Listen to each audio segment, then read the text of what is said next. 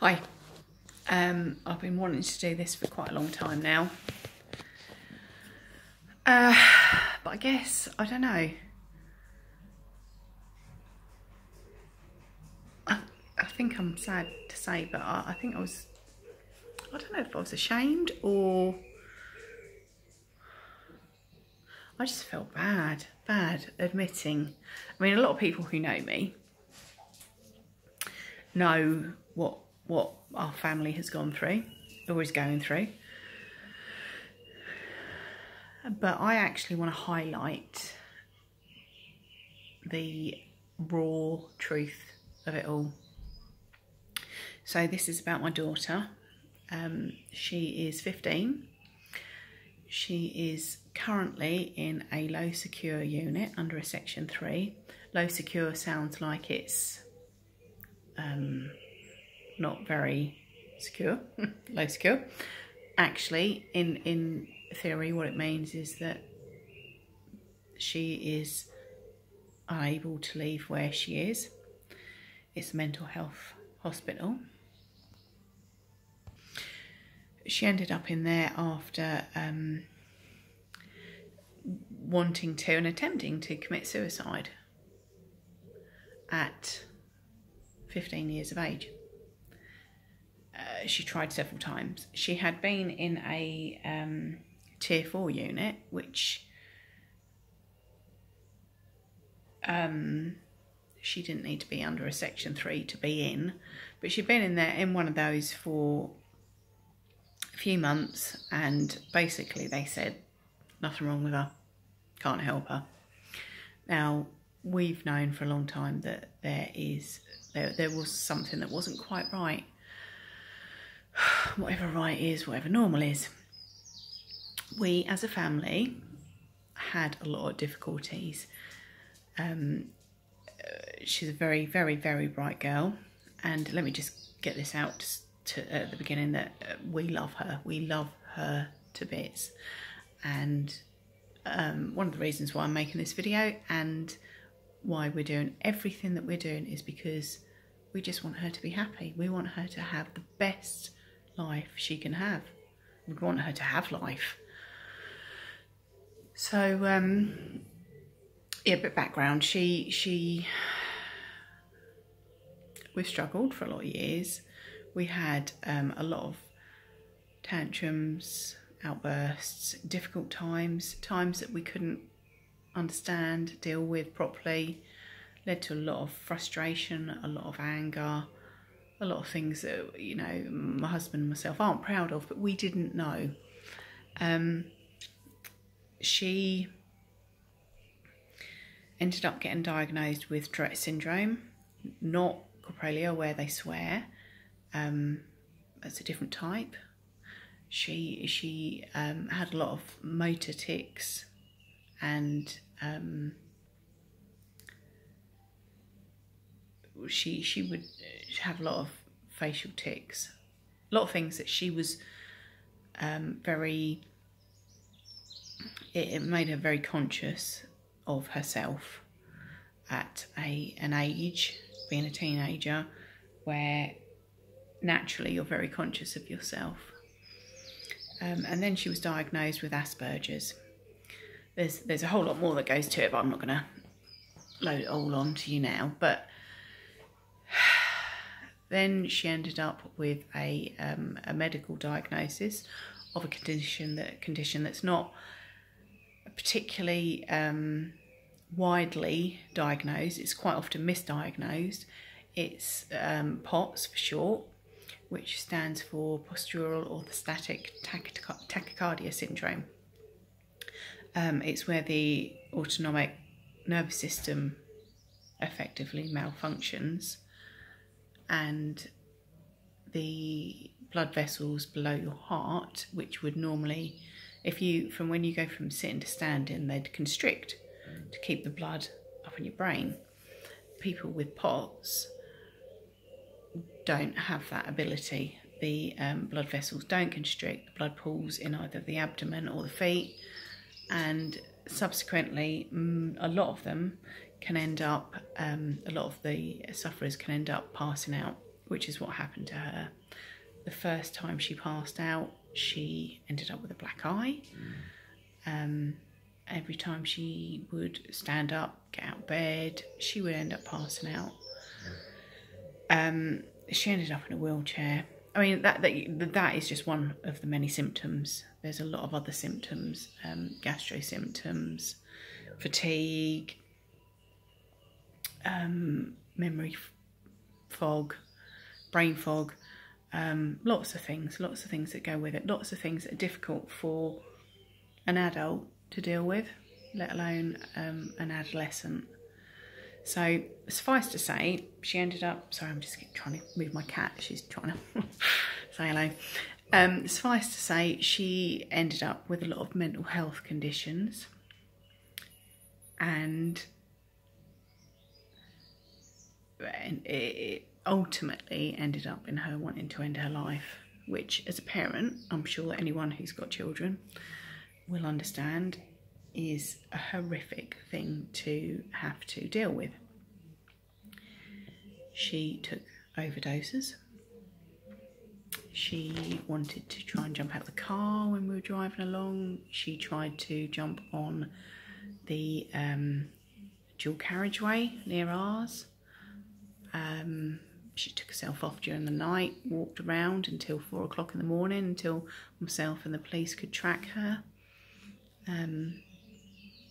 You know, many things that somebody who is suffering with mental health might end up doing. So she ended up, I'm going to cut this a bit short now because it's been 6-7 minutes. She's been in a tier 4 unit.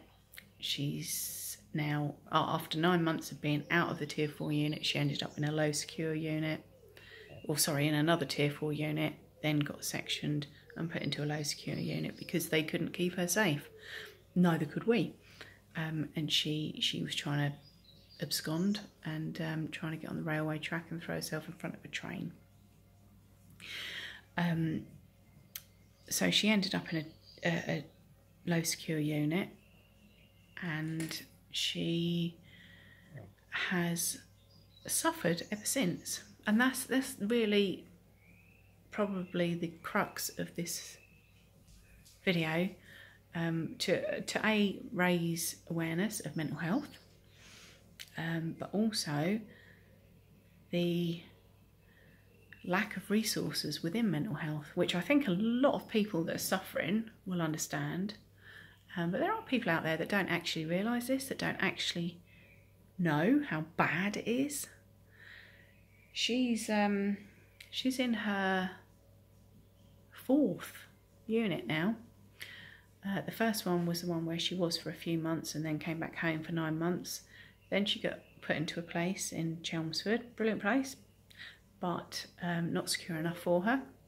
Then she got put into a place called, and I'm not going to feel bad about naming and shaming, she got into a place called Huntercombe in Norwich, which by all accounts, personally, crikey, in my own opinion, was a good setting, but they had some security issues, and that got shut down, unfortunately, and all the children that were there then got moved on to various other places. She then got put into a place that offered emergency, if you like, placements.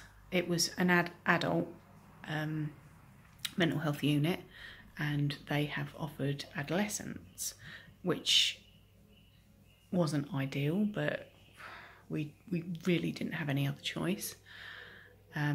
And I'm not going to name and shame them because, in my opinion, they've drawn the short straw. They have tried to open up to help these vulnerable children, and they weren't geared up for it.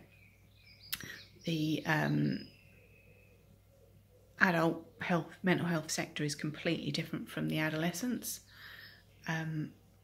We're now 6.5 months into them being open, and they are finally getting things on track. But what I want to say is that even in these places where we entrust our child and their health, their well-being and everything else, even there they can still go wrong. We're all human. You know, we all make mistakes. But as a parent, hearing that your child has been left headbanging for as long as she has, to the point of it causing a massive swelling to her forehead, to the point she needed to go to hospital and have a CT scan, and has ended up with black eyes, bruising, even gone to the bottom of her nose. It's heartbreaking. I mean, everything about it is heartbreaking, but to hear these things, you just feel powerless. You just feel, you know, you just want to go and take her out of there and wrap her up in cotton wool and do things that you've tried to do for all her life. Things that haven't been enough. You know, we've tried all this. We've tried all this for many years. And then having a call up tonight to say that another patient there has square on hit her in the face, punched her in the face into the area that had previously been swollen, and she'd been screamed at for 10 minutes, told that she should kill herself, she shouldn't be here. You know, again, you just want to take her out of there. You want to protect your child. But how do you?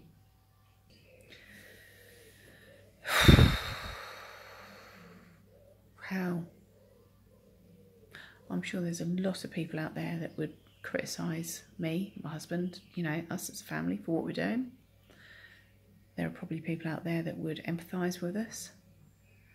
There are people out there that would say, oh, you're so brave, I couldn't do that if it were me. Well, do you know what? You would. You would. You have no other choice. It's your child. You do whatever you can. We're in it for the long haul. We're getting her moved. She's being moved to somewhere else very soon. And we are praying, not that I'm a religious person, but I am praying to a higher place that this will be the last time, and that this place will give her the help she needs, and we'll be there to support her the whole way through. So, in short, what I thought I'd do is I'll do, I don't know, weekly updates, because I know that I'm not the only one out there that goes through this sort of thing, that's going through this.